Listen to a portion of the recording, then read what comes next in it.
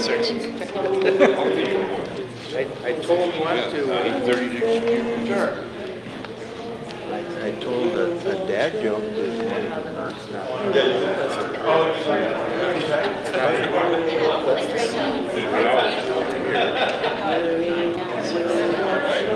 just right up the scale.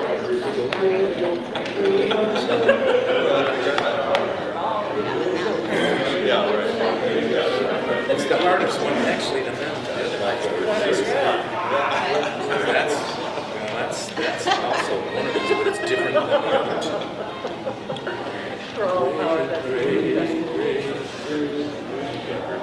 Yeah, great teardrops, great teardrops. So they're all three of them are different. Yeah. They're tough. Most of the time it's from that.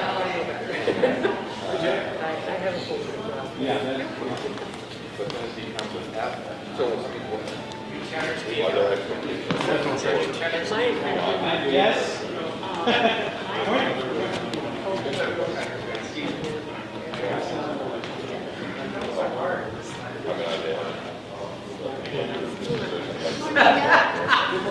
How are you?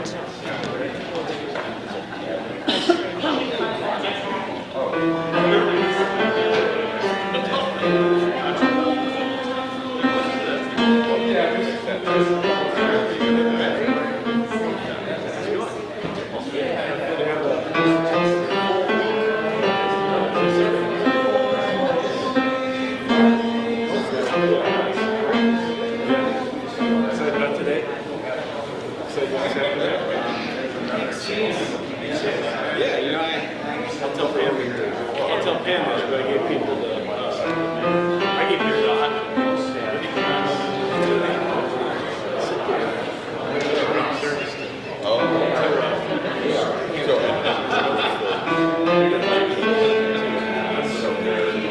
You can watch the service.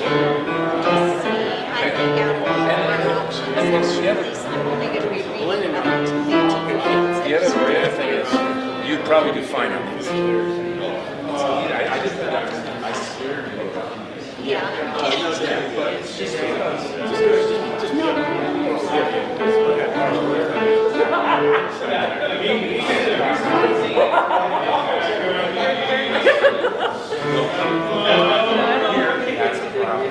no, I know.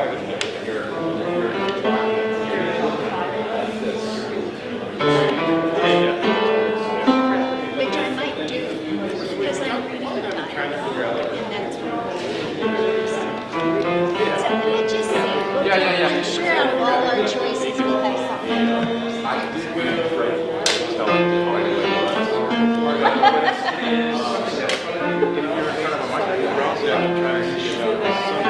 Absolutely,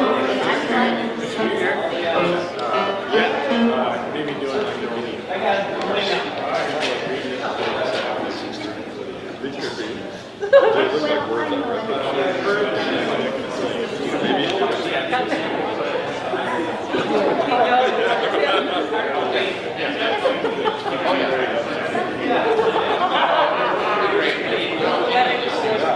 We'll just see what he brings.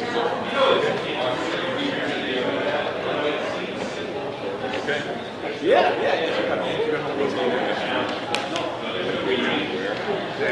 Bags full of stuff.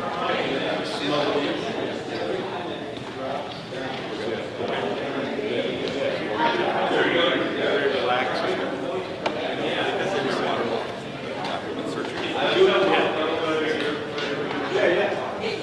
There it is. Well, yeah, so that's why. So one of the pictures of me, and she's very, not dour, but close to it.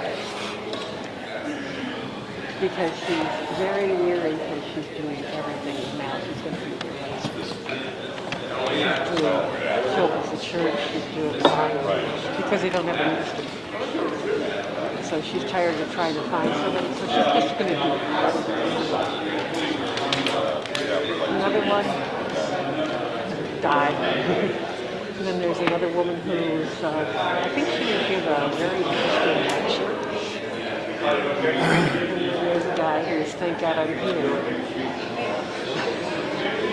who I would worry about his boundaries. Probably could do a very interesting, and he's also a professor, so yeah. And so when they got to me, It's hard to read into they raved, but I had to put it in context with them, this should probably be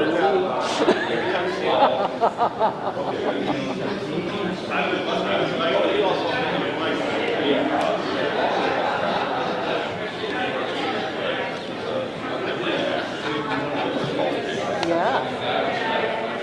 Have a client, does it? Yeah. History of finding out all the things. Right, yeah.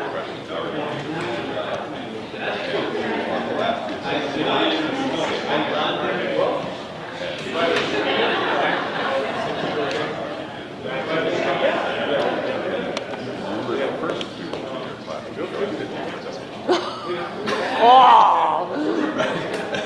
Which is like, So that's sad, yeah. It's like, thank you, and oh no.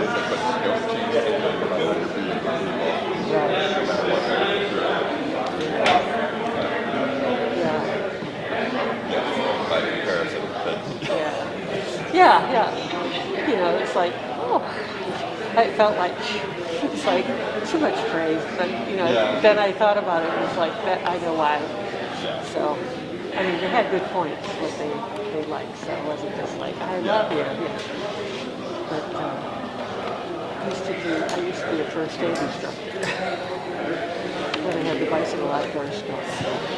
And the final exam, I give people different scenarios, just like in daughter working. I'd give them 5 minutes and then I'd stop them. And say, okay, who is bleeding out, who is bleeding? I say, your person is dead. They really put a shock in there, and it's like, did you check the primaries?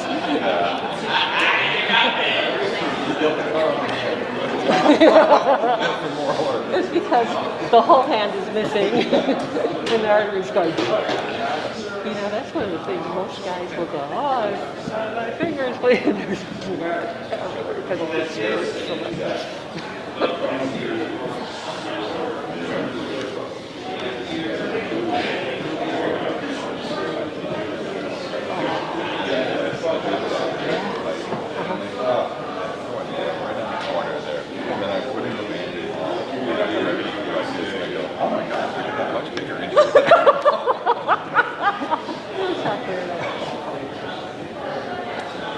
I was watching a video on some leg work, and it was interesting. It's not the kind of thing, but the style is basically an Indian rock, and it was 20 minutes long, and they kept working on the same person, and then they started doing underneath, but all the top was all just red.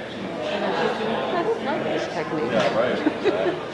You've overworked this person already.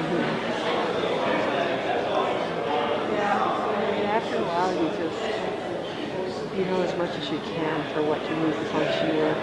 It's not like you know everything. It's like because you can't.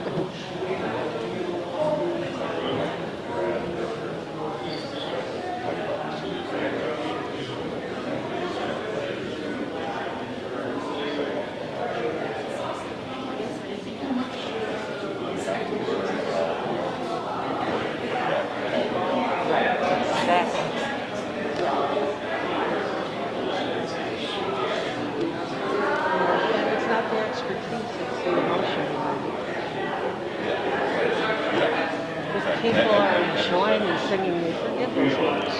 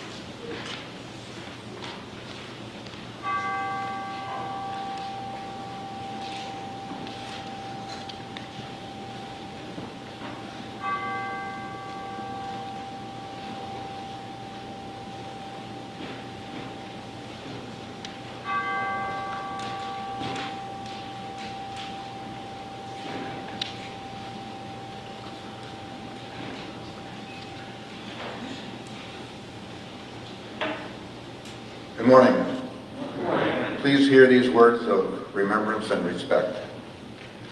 Place is more than just a piece of land. It is a piece of who we are. For too long, we have associated this place, where Judson Church sits, with our European American roots, forgetting the people who called this place home for centuries before us. Minnesota Makucha, land where the waters reflect the sky, and specifically this part of the Twin Cities is the ancestral home of the Dakota Wakaput people. It is home to their creation stories. It is where they hunted, fished, harvested, and cared for the land, raised families, celebrated life and community, and buried their dead. We acknowledge that it was at the hands of European Americans and the federal government of the United States that this land was acquired by treaties, and those treaties subsequently broken, forcing the Wapakut into forced removal from their ancestral lands. We acknowledge that Dakota people were imprisoned in concentration camps, suffered starvation, disease, and forced assimilation because of the actions of the government we, the people, sanctioned. We remember and recognize the history of this land. We recognize that Dakota, Anishinaabe, and other indigenous people live here today. They are our neighbors and fellow citizens. It is our obligation to do better by our neighbors, to stand with them, and to learn from them as we seek to create a community that sees the Creator's face in everything.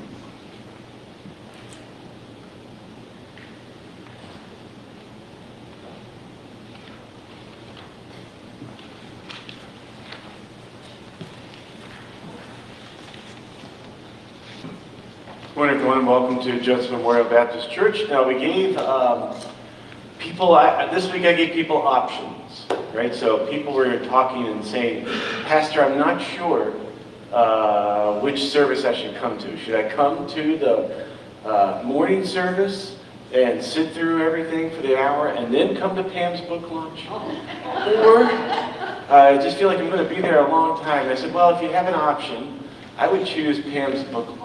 Right? So we want to welcome all those that we know, the extended family that's watching online this morning. So I know that's what you're doing, so I'm glad that you are doing that. This week, on Wednesday night, I picked Lori up at the airport. She had been in Oaxaca for a week, and you know, there was a long line at baggage claim. And she just said, I'm at the baggage claim, but it looks like it's going to be a while. And so I just sat there waiting for her. And it was one of the most, glorious things to watch. There were the people that were getting picked up by an Uber. And they would walk out with their bag, and they'd have their phone in their hand, and they'd call the driver, and they'd just get in. And then there were these people that were getting picked up by maybe like a loved one, or a family member, or a neighbor. They hadn't seen them in a while. And it was just these giant embraces of hugs and tears. Some people are crying, some people are laughing, some people are running to each other to see one another and embrace. You know, I don't know how you feel you're welcome this morning. I just hope it's not like an Uber experience, right? I hope it's somewhere that's, I don't know if maybe your introversion is going to be like, stay away from those big hugs. I understand that. But at least we hope that you feel welcome, that you feel loved, and you feel the movement of God, whether you're sitting at your house in your pajamas, or you're sitting here in your, your Sunday athleisure wear, right? May we enjoy this time that we are gathered here this morning. The theme is resurrection for the day. You're going to hear that throughout the day. So just make yourself open to where God takes you as we gather this morning. If you'd like to get a cup of coffee at any time, please do so. And make yourself comfortable. We're going to be here for about an hour. Let's see what happens. Our opening hymn is 42. Number 42. And also we want to say, hey, thanks for, it's always a glorious Sunday when Carrie Thomas is with us. So, Carrie, thanks for being here. If you get anything out of the service at all today, maybe just some of her melodies take you to a deeper place, and that'll be enough. Yeah.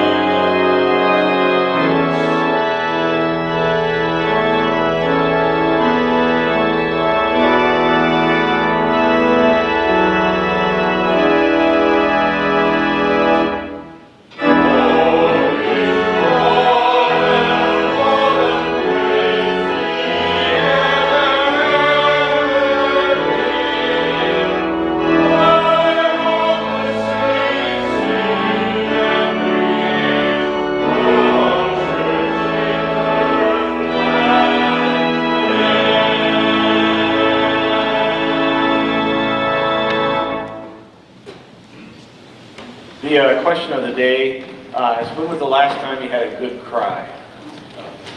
Now, you can exercise your own free agency here and say, I don't want to answer that question. And that's perfectly fine. Maybe you'd like to answer the question, what's the first sign of spring? Or maybe you just want to X the whole thing and go get a cup of coffee. However you want to do it, right? Just try to make it around when was the last time you had a good cry, though? Okay. Be back in about 30 seconds.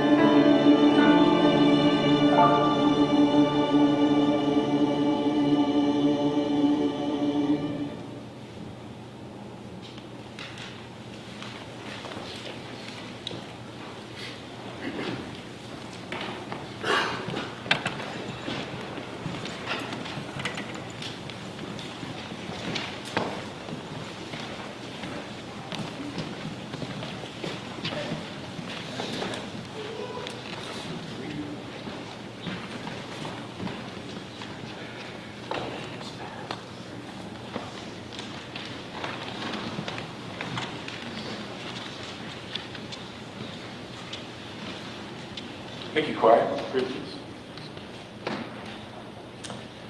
The first lesson comes from it's all one giant lesson from the book of John, because John doesn't know how to condense things, and that's okay. That's just who the storyteller was. But a few things you need to know about John before we proceed. One is that when John was being composed, the stories were being collected, that there's a couple things. One, there was a book of signs. So there were 7 signs that Jesus did. And those are kind of healing, kind of miracle of Cana, changing water into wine, that kind of stuff. And then there are 7 I am sayings. You know, I am the good shepherd, I am the true vine, I am the resurrection. When Jesus, there's something about that word, it goes back to, the original Hebrew word for God, which is Yahweh, which people think is a version of the word to be, which is being. And so you will find in the book, later on in the book of John, when Jesus is being arrested and they're asking him, who is Jesus? And Jesus says, I am he. And then all of a sudden everybody gets blown down by some kind of force. So just to give you a little heads up on that. But we're not going to get into that today, but just so you know what's going on. And the other part is, like in the first century, for about the first 150 years, that remember that there is no such thing as a separate Christian church. What is going on are 2 reform movements within Judaism. It's not until after the temple is destroyed in the year 70 that then there begins to be really kind of 2 separate, distinct faith traditions. But still for that up for about 150 years, the 2 are kind of parallel tracks, reform movements that are talking to each other quite a bit. And John is is from a group that feels somewhat antagonized by another group. So you will hear phrases in the book of John when you're reading it, such as, it seems like the Jews, which for us when we read that, it's like, oh my gosh, what are they doing saying that? But in John's gospel, there is this antagonism between these 2 groups, but they are not separate. They're still kind of, it's a family squabble at this time. So just those are things you probably need to know. We're going to just go to about verse 27. Now, a certain man was ill, Lazarus of Bethany, the village of Mary and his sister Martha. Mary was the one who anointed the Lord with her perfume and wiped his feet with her hair. Now, interesting, that doesn't happen for a couple more chapters, so foreshadowing. Her brother was still ill, so the sister sent a message to Jesus, Lord, whom you love, he whom you love is ill. But when Jesus heard it, he said, this illness does not lead to death. Rather, it is for God's glory, so that the child of God, the human one, may be glorified through it. Accordingly, though Jesus loved Martha and her sister and Lazarus, after having heard that Lazarus was ill, he stayed 2 days longer in the place where he was. Then after he said this, he said to the disciples, let us go to Judea again. And the disciples said to him, Rabbi, the Jews were just trying to stone you. And are you going there again? And Jesus answered, are there not 12 hours of daylight? Those who walk during the day do not stumble because they see the light of this world. But those who walk at night stumble because the light is not in them. After saying this, he told them, our friend Lazarus has fallen asleep, but I'm going there to awaken him. Then the disciples said to him, Lord, if he has fallen asleep, he will be all right. And Jesus, however, had been speaking about his death, but they thought that he was referring merely to sleep. Then Jesus told them plainly, Lazarus is dead. For your sake I am glad I was not there, so that you may believe.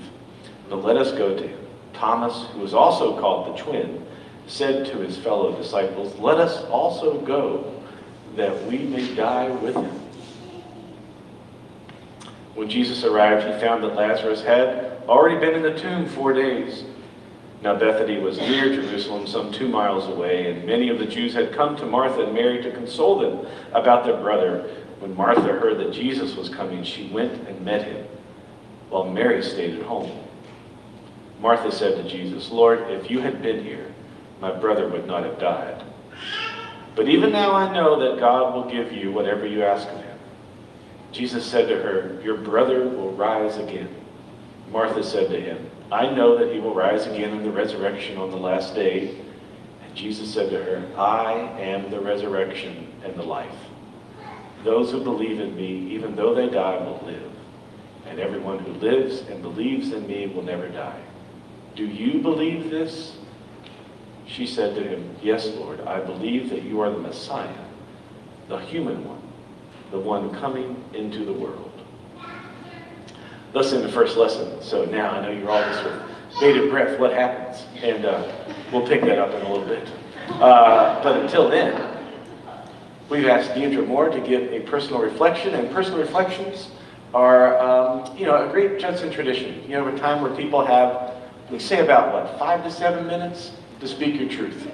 Yeah. So let's welcome Deidre Moore. Yeah. My last reflection went a lot longer than that. So, that was before the new sound system. Yeah. Well, but then yet Carlin Gray, who was there, still asked me to speak, and on the topic of resurrection in 5 minutes. So here we go. I can do. So, good morning. My name is Deidre Moore, and I've been attending Judson since the Advent season of 1999. I arrived with my then husband, Ross, who many of you know had come out as gay, and my 2 children, Petter and Marin, who were 6 and 8 at the time. We arrived here grieving in the middle of divorce, and you all embraced us. Petter and Marin are now 32 and 31 and living grown-up lives. I married Joe here in 2006 and gained 3 more children who are all in their 34, 32, and 28. And Joe and I have welcomed 2 grandchildren and a 3rd to arrive in October. My experience of landing here in Judson was like Dorothy landing in Oz. I'm not in Kansas anymore. Some things that made it that way for me were about belief and truth. Comments in sermons disputing the virgin birth, teaching the Jonah story as a metaphor or allegory or one of those. And in a small group, one woman stated, I don't believe Jesus really rose from the dead, but I do believe in resurrection.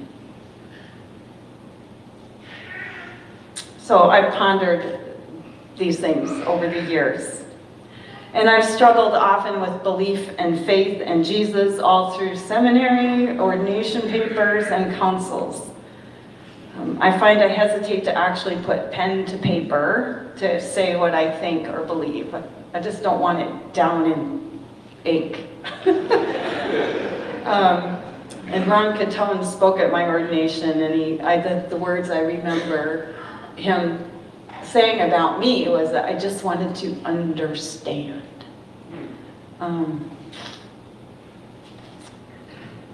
Something I've had to let go of. So per the dictionary, resurrection, capitalized, strictly refers to Christ rising from the dead. And more generally, it means resurgence or revival, an act or an instance of bringing something back to life, back to public attention, or vigorous activity.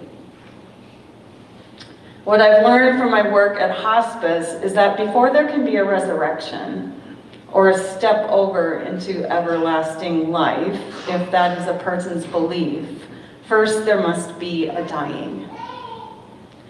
Jesus taught this himself to us when he said, unless a seed falls to the earth and dies, it cannot produce fruit. And maybe it's his own teaching that gave him hope when he told his disciples that he must go to Jerusalem and then he will die and be betrayed and died and rise again.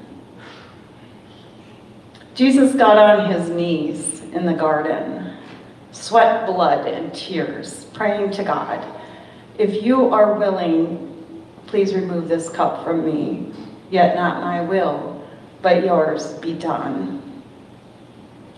I think that's when Jesus died to himself.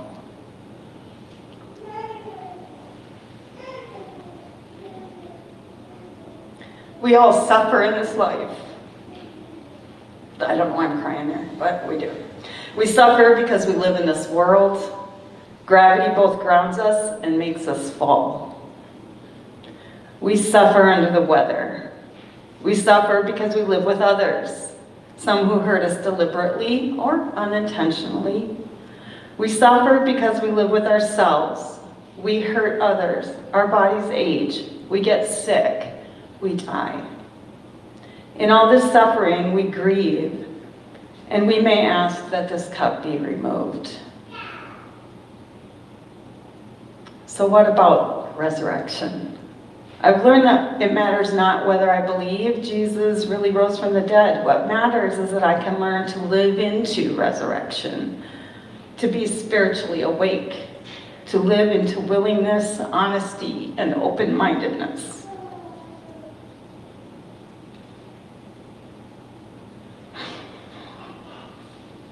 In the same way Jesus set his face toward Jerusalem, I am learning to set my face and intention toward usefulness. Most importantly, remembering that outcomes are not for me to know. 53 years ago, I asked Jesus to be my Savior. I was 7, do that. 24 years ago, I incredulously prayed on my knees that God would help me get through whatever was to come.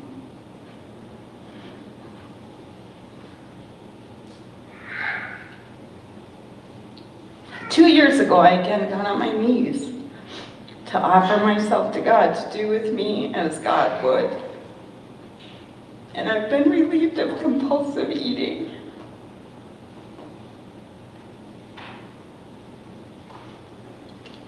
I can now face the past gratefully and look forward hopefully.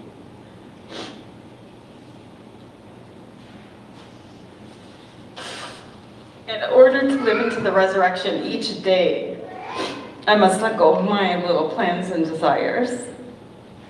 I need to connect to God through pausing and asking, what's next? How can I be useful? I draw guidance, sometimes from the way of Jesus, who abided in God. Sometimes I am reminded of God's presence by the image of a sea turtle. It's amazing how many sea turtles I can see in a day in Minnesota. 3 times one day, beginning, middle, end. I keep a little pin on my bison, a sea turtle. Sometimes it's a winking goddess who playfully reminds me to let go of all outcomes. I draw guidance from the Bible. I lift up my eyes to the hills. Where does my help come from? It comes from the Lord, the maker of heaven and earth. Be anxious for nothing, but in prayer and supplication with thanksgiving, let your requests be made known to God, and the peace of God, which passes all understanding, will guard your hearts and your minds in Christ Jesus. Sometimes it's the Tao Te Ching. The best way is to be like water. Live in accordance with the nature of things. Build your house on solid ground. Keep your mind still. When giving, be kind. When speaking, be truthful. When ruling, be just. When working, be one-pointed. When acting, remember, timing is everything. And sometimes it's a big book of AA. And acceptance is the answer to all my problems today. When I am disturbed, it is because I find some person, place, thing, or situation, some fact in my life unacceptable to me, and I can find no serenity until I accept that person, place, thing, or situation as being exactly the way it is supposed to be at this moment. Do I always get it right? No. Sometimes I let my little plans and desires take over. Sometimes I'm selfish or dishonest with myself or others. But living into resurrection is not about perfection. It's a way of life that is right there for me to choose any given moment, and I'm grateful for each day when I get to practice that intention. So thank you.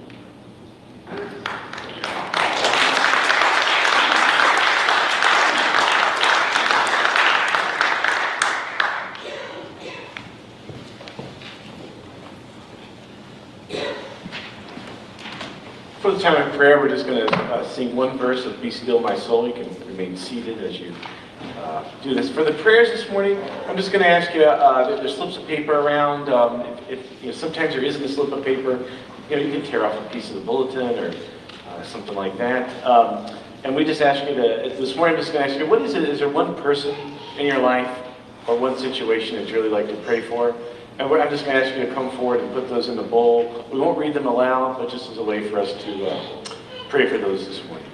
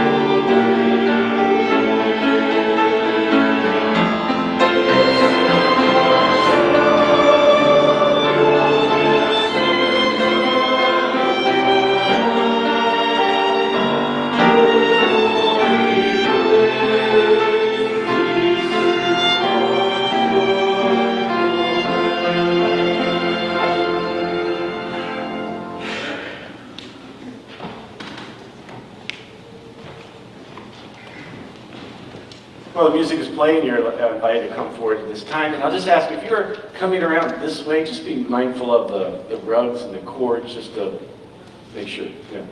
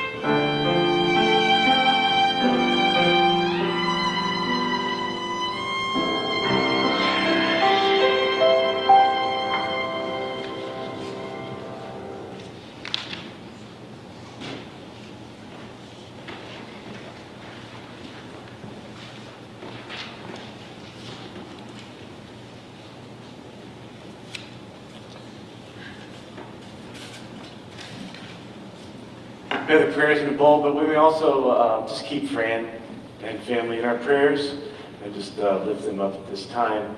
Let's think of people that are kind of not here with us this morning just for other health and life circumstances, and we lift those up. We think of our community, there's the violence that we see, not only just here, but around the world, and so may we try to commit ourselves to ways of peace. So many times that peace is offered as the last option. But what about if it's just a constant daily renewal of peace in our lives to make it a lifestyle, not just the last option when there are no other options. Let's be in remembrance of our own health and well-being, and just be in prayer for those around you and your own self. Maybe we lift these up to God at this time, and I'll share a prayer afterward.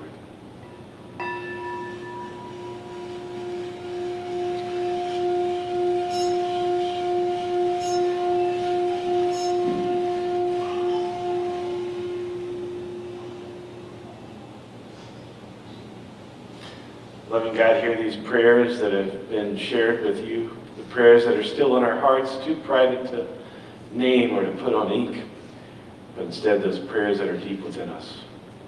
We offer them to you at this time. We pray for our own selves. We pray for those around us. We pray for those actions that we have done and those actions that have been done to us. The things that we are ready to forgive, let us forgive. And the things that we are not ready to, will give us grace to eventually let go. Be with us in this time, and may your peace and guidance guide us. Amen.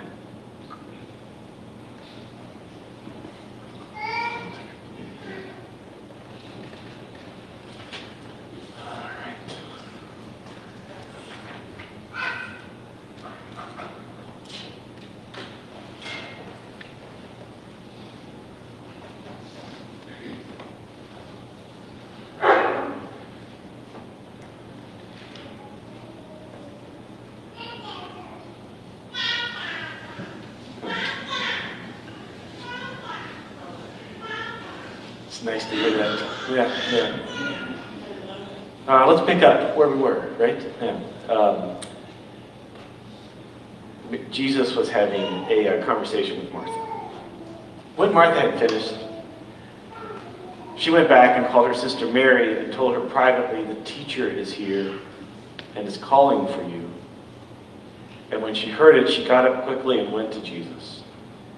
Now Jesus had not yet come to the village, but was still at the place where Martha had met him. The Jews who were with her in the house consoling her saw Mary get up quickly and go out, and they followed her because they thought that she was going to the tomb to weep there. When Mary came where Jesus was and saw him, she knelt at his feet and said to him, "Lord, if you had been here, my brother would not have died." When Jesus saw her weeping, and the Jews who were also with her weeping, he was greatly disturbed in spirit and deeply moved. He said, "Where have you laid him?" They said to him, "Lord, come and see." And Jesus began to weep. So the Jews said, "See how he loved him." But some of them said, could not he who opened the eyes of the blind man have kept this man from dying? Then Jesus, again greatly disturbed, came to the tomb. It was a cave, and a stone was lying against it. Jesus said, "Take away the stone." Martha, the sister of the dead man, said to him, "Lord, already there is a stench because he has been dead 4 days." And Jesus said to her, "Did I not tell you that if you believed you would see the glory of God?" So they took away the stone. And Jesus looked upward and said, "God, I thank you for having heard me. I knew that you will always hear me, but I have said this for the sake of the crowd standing here, so that they may believe that you sent me." And when he said this, he cried out with a loud voice, "Lazarus, come out." The dead man came out, his hands and feet bound with strips of cloth, and his face wrapped in a cloth, and Jesus said to him, "Unbind him and let him go." Thus ends the lesson for this morning. Let us pray. Oh God, may the words of my mouth and the meditation of our hearts together be acceptable to you, our rock and our Redeemer. May these words, may this time, may these prayers, may these breaths help us to love thee more than we are capable. Amen. One question. Think about one question that can change your life, or just one question that can throw you off. You weren't prepared for it. And my father and his friends spent hours upon hours of their lives repairing engines. And I have all this knowledge via osmosis and via doing it myself on repairing engines that are obsolete. I'll never be able to do it. I still have a desire to, for some odd reason, to restore a Volvo 240DL. I never will, but I don't know why I have that. I don't even know anything about Volvos, but maybe it's from listening to Car Talk all those years. Who knows? But my dad's friend was working on his Pontiac, and he had restored it perfectly, but it wouldn't start. It just wouldn't turn over. And when it did kind of turn over, things weren't working. The engine heated up really quick, and things weren't working. And he said, I give up. I don't know what to do. My dad asked one question. Did you prime the oil pump? And Ray, my dad's friend, said, oh yeah, sure I did that. And you could see this look in his eye that said he had not primed the oil pump. And miraculously, the next day, he said, I went home and I just started it up one more time and it started. Oh, what for? One question could throw everything off, right? I mean, there was one time I was sitting at a restaurant and there was a couple sitting behind me. It was dark, couldn't really see them, but I heard this question, one question. Why aren't you wearing your ring? Yeah. One question could throw you off, right? Do you still love me? One question, all it takes. Why are we here? One question is all it takes. We've been looking at the questions that Jesus asked over the past 4 weeks. If you haven't been here, it's okay. I'm going to give you a little synopsis.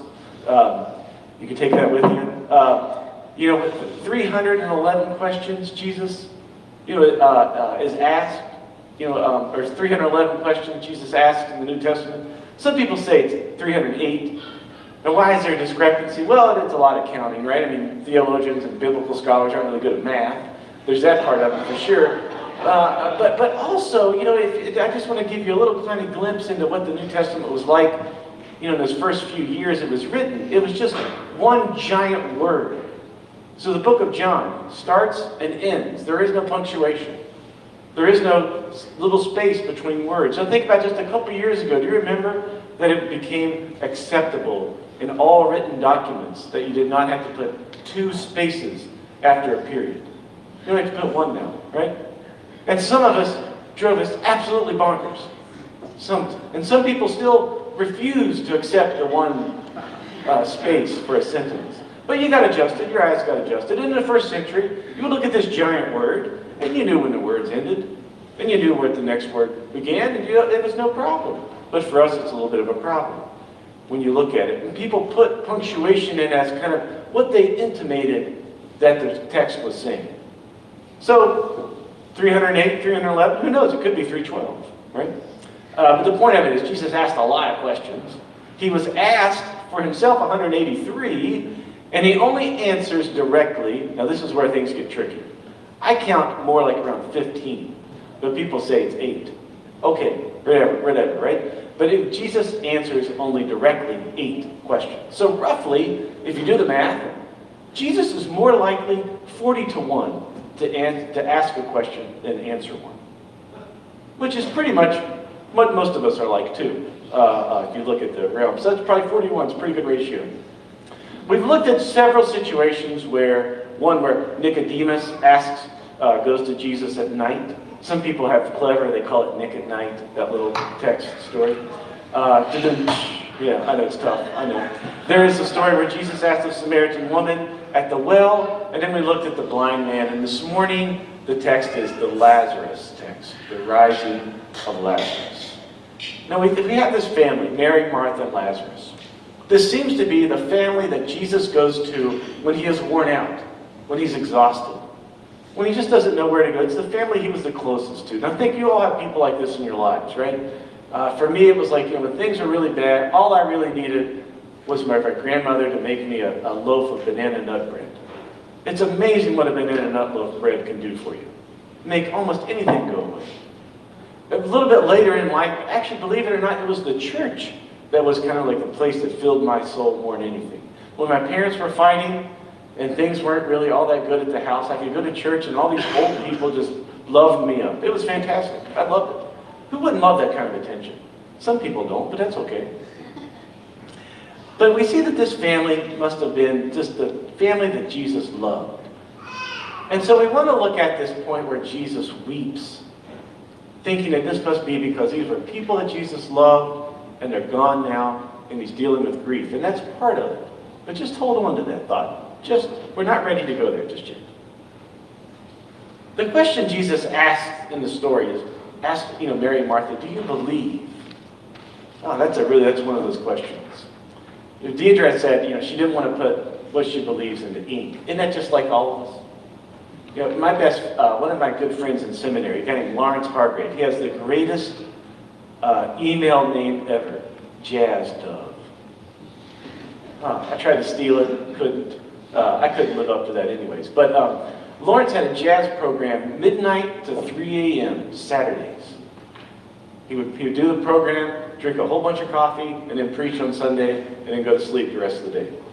Lawrence's jazz collection was like what most of our living rooms look like, right? Just about that size, full of LPs. And I was not that knowledgeable of jazz, so I asked Lawrence, what's your favorite jazz album? And he looked at me and said, you can't ask me that question. Not because we didn't know each other good enough. That's an unfair question to ask. You can ask me that question, because tomorrow I'm going to give you a different answer. 1 hour from now I'm going to give you a different answer. And I said, well, where do I start? You can't ask me that either. You've got to do it yourself and find out. Do you believe is the question. And how many of us get hung up on that? Right there at do you believe? Do you believe so-and-so, such and such? Do you believe the creeds? Do you believe the whatever, right? Do you believe your doctor? Do you believe your nurse, your school teacher? Do you believe your parents? All these questions, do you believe? It's a really troubling question. It's one of those you really can't ask. It's one of those questions you can't really answer. Do you believe today what you're going to believe tomorrow? There's probably maybe about 20% of the time I believe in the Trinity, right? That's a good 80% not, It's just some mornings you wake up, you have a cup of coffee, you're like, yeah, I can see that happening. And then, a couple of days later, oh, what was I thinking, All those kind of things go back and forth in our lives. We work if we're honest about this kind of stuff. What do you believe? Do you believe in the resurrection? Like last week, it's the wrong question to ask. It's not do you believe that it happened? Because it's not just one resurrection. We focus on Jesus' resurrection. But look at the people Jesus resurrected. There's Lazarus, there's Jairus' daughter, there's other people. And in Hebrews it says that all of us, we could possibly have an even better resurrection than Jesus's. But what does that even mean? I don't know. A better resurrection. Maybe the question we should be answering, maybe the question we should be asking and centering on and asking is, do we believe in the practice of resurrection? Do we believe in the practice of resurrection?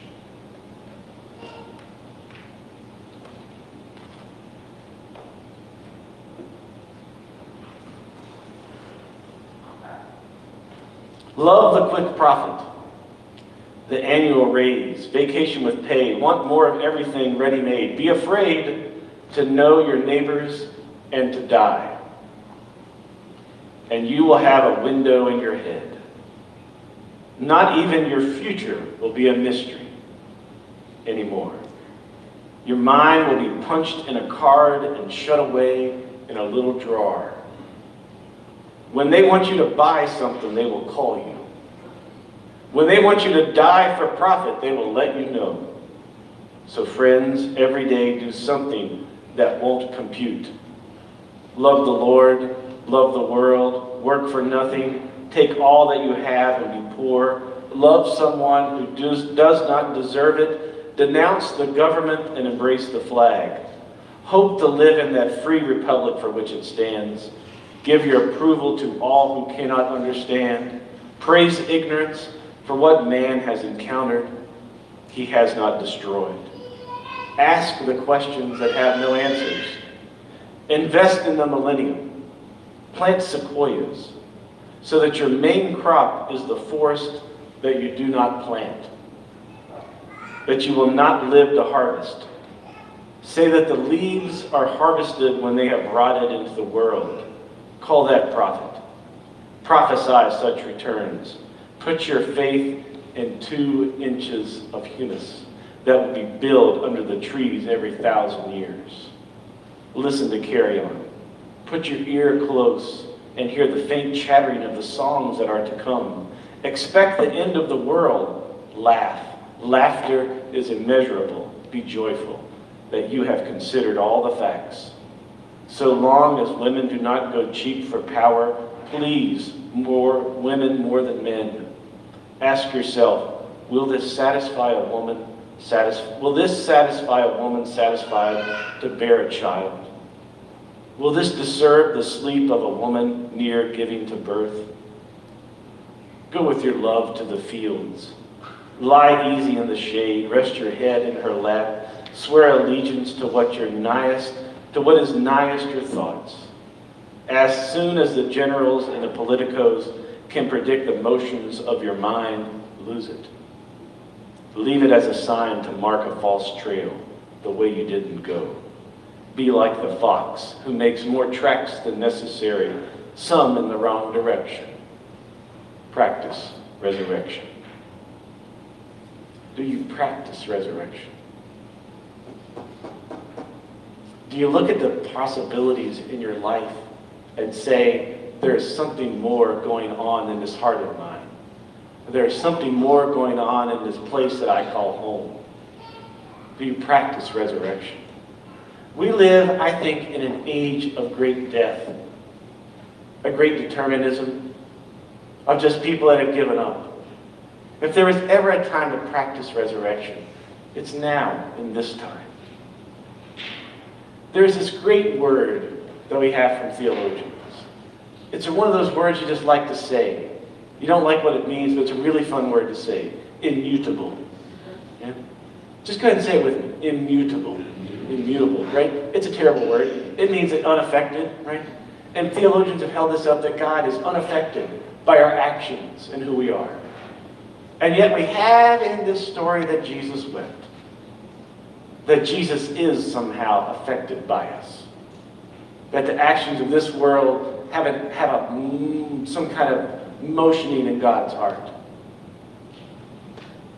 The text, when you go back and start to unpack the words, and it's not that Jesus is like this feeling of grief and sorrow. It's this feeling that Jesus is really angry.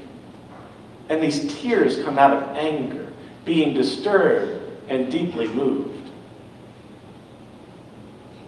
He's angry because even though he is the resurrection, he cannot stop death. He cannot stop its power, and he cannot stop, at this time, the grief that it causes his friends. You and I can't walk up to somebody and tell them that they will never die. You and I can't be there when someone is dying and just simply pat them on the back and say, it'll be okay. Because it won't. There'll be a tearing of the soul. There'll be a loss that cannot be replaced. But we can say to other people and to ourselves, I'm going to be here with you. I'm not going to leave your side. That despite the power of death and despite all that's going on, I still believe in love, and I still believe it's worth holding your hand through the times and days that we have breath. We are not immutable. We are people with hearts that beat and lungs that breathe and hands that need to be held. We are mutable. We are here for each other. And we are here to affect ourselves and one another. And we are here to practice resurrection. Do you believe? It's a wrong question. Are you willing to take a chance and practice resurrection in this day, in this life? That's a question to ask. Amen.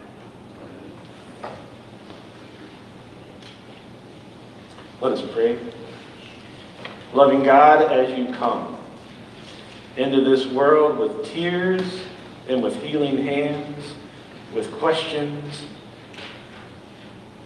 and with not too many answers, be with us in this life. Amen. The hymn, we're going to finish up Be Still My Soul. Last week I asked you, if you have maybe a scripture lesson or a hymn or a poem or something that helps you get through the day. I can't tell you how many times I've been kind of standing outside of a room, a hospital room, maybe just a bedroom, or getting ready to see somebody who's got a hard time in life. They're a little bit, these are somebody from a previous generation, and if you're really quiet, you can just hear them humming within the audio. You can hear them humming this song. So that today, maybe all you can do is maybe just try to capture Karen's and Jim's music and have that be with you. That when you're in a bad spot in life, maybe all you can do is just hum this tune for you. Trust me, it'll get you to the next place.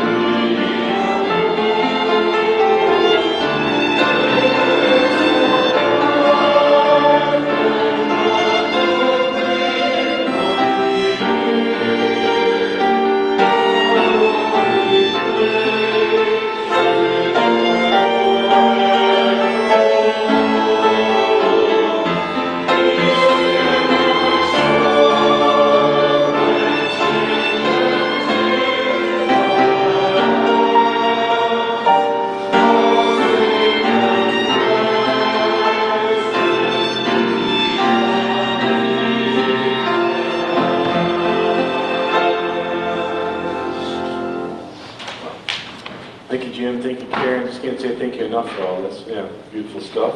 A few things to announce you. So today, at 1 o'clock, Pam Jordan's book launch will take place. What do you think, Pam? 2:30, 3 o'clock? How long do you think? Yeah. We're going to have Jimmy Langman give him some music. There's going to be a reading, some Q&A, just some wonderfulness going on. Light refreshments. Not really sure what that means, but you kind of know what that means. So you got that going on. Now, after that, you're probably thinking, what am I going to do before dinner, right? I mean, I've got church, we've got Pam's book lunch. At 4 o'clock, there is this spring concert with Caritas for a trust that'll be happening. Carla, what church is that at? Diamond Lake Lutheran Church, right? So there's your full day. Right then you can go home and just be exhausted, right, for that. So of that. Okay, next Sunday is Palm Sunday. We've got a great lineup for you. Be great. Let's just put a note in also that April 9th is Easter Sunday, and we will have the Celtic Trio, maybe a quartet, we don't know. We don't know yet. From the Center for Irish Music that'll be here for that. Going on, new members class will be starting in April if you'd like to join, or maybe you just want to come and find out, maybe you just want to be a voyeur and find out more information about us. You can do that too. Things that are happening. We have things that are coming up. We also want to put a plug in for Steve Hirsch's, I don't want to put plug in anything like that. I mean, we want to make sure that you know about Steve Hirsch's memorial service. That'll be Saturday, April 15th at 10 a.m. So what we're going to need though is, that's also the same day as dinner and a show. So we're going to have to turn everything over, which we can do. We can do two things on the same day easily. So we're going to have Steve Hirsch's memorial service at 10. There'll be a lunch downstairs. And then we're just going to need you to help clean up the sanctuary and the downstairs and get it ready for dinner and the show. Now Doug is going to be handing out these little blue note cards to you as you exit the worship service. And this is a little note card for you to both maybe put on your refrigerator. Maybe you send it as a postcard to someone else, or maybe you just have fun and you put it in somebody's book in the library, and they get to see it and think about it. So there's all the kind of things you can do for these things. So plenty of great things going on. Take a look in the bulletin and take this home with you and think about it and look at all those great things going on and think about that. And just last, I'll leave you. Did you all notice the Twins home opener this year is during Holy Week? Could it be a more fitting way? I don't know. Yeah. So hopefully that your baseball is getting ready and you feel good about that. Scott Simpson's got another thing about the fun fair. You've got a note about it in your bulletin. Maybe you got a letter at home. You've seen it in the email. If you haven't signed up for the email, please sign up. We send them out on Wednesdays and Fridays. They're fantastic. You will love them. Trust me. If you do, some people do decide that they don't want them anymore, and that's okay. But that happens. We don't take it personal. We do, but still, it happens. Fun fair stuff. Okay, great things going on. Receive now this blessing, and then we're going to be doubly blessed with the music, the postlude. Brothers and sisters, friends and neighbors, go down with this deep peace. That it's not about the questions that you don't have answers for. Go with this deep peace. It's that you are asking the questions till you find the right one. Keep asking. Keep searching. And know that whatever answer you come up with, it's not the final one. It's just the one for that day. If you need one thing, take deep peace that Jesus is the question to all of your answers. Call into question what you think is true and vital and keep going. And know that in this journey that you are not alone, that there are hands to hold, that there are meals to be shared, and there are hearts to be with. Amen.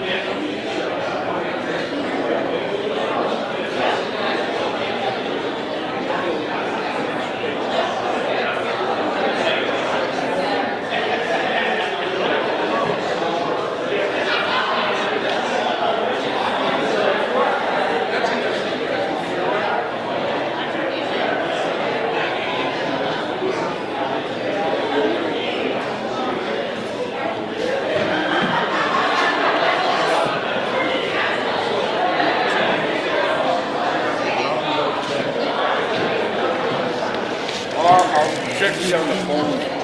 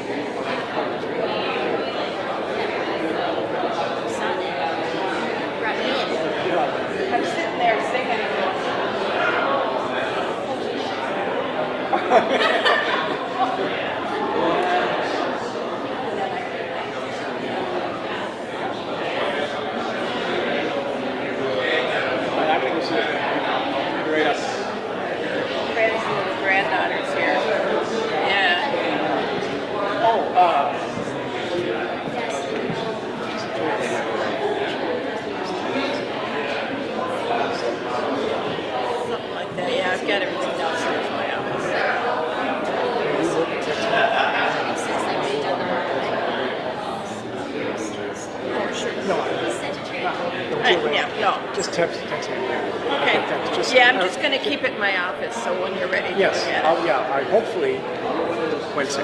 Okay. All right. Sounds good.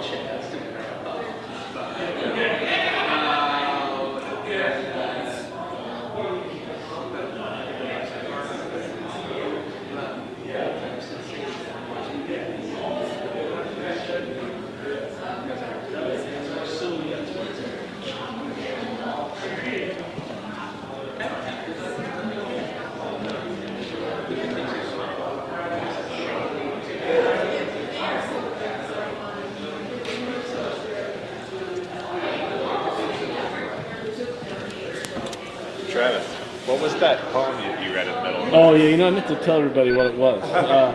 The Mad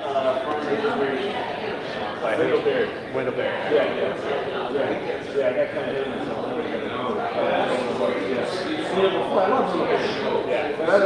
I didn't put the sleeve on forever, but all my colleagues were putting it there.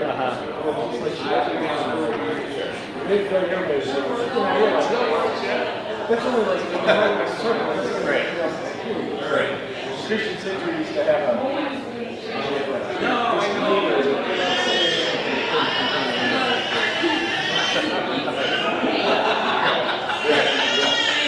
What was the title?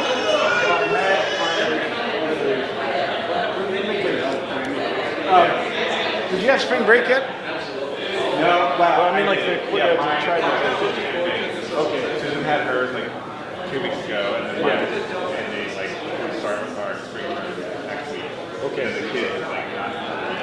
So I was supposed to like mine to do, but Susan with the TV and all the kids to her parents. Oh, fantastic. From this Thursday to Wednesday. Oh yeah. But I can't go because I'm working. So, Oh. like that's my real spring break. I get to have myself for a week.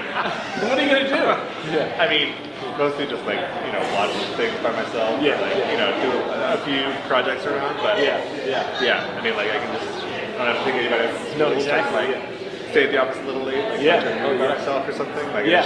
it's gonna be nice to have. No, those are a fun week. times. Yeah. Yeah. So. I was reading in the Times in the film review the other day. There was this new movie coming out with Richard III. Oh yeah, The Lost King. Yeah, it looked kind of fun. Like, did it was look kind fun. of a weird. Yeah, weird I mean, premise because to it. they did find the. Right, in the church parking lot. Right. Yeah. They found it. So like, Yeah. it looks like a quirky. Yeah. That made me kind of interested. Yeah. So what are you working with? What do you got? You got something you're working on as a project, or? Yeah, I'm teaching a class that I have only taught once before. Yeah. And it's like, it's got a kind of civic engagement components. I'm working on a couple of different projects, but it's all about like mapping, like using various different digital mapping technologies to tell kind of multivocal place-based stories. So that should be fun. But I've got a couple of projects that I'm like, just trying to finish up. I've been working for like almost 2 years now with a colleague on an article that we've like presented at various stages, and it's real close. And like we wanted this past week to be like the week we finished it, and then like live intervene for both of us. Yeah. So like we're not quite there yet, but it's like so close to coming out the door. So like that's the main thing that I'm trying to finish up. Oh, cool. Yeah. That is fun. Yeah. Let me get that. Oh yeah, sure.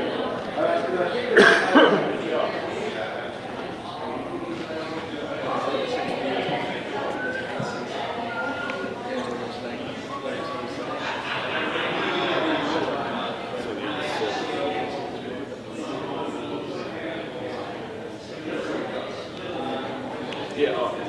Okay. You can take it. Yeah, awesome. Yeah, it's online. Cool. Yeah. Awesome. Yeah. All right. Turn this off. What's going, Van? I'm fine. I'm coming to say good job. Okay, let's read this right here.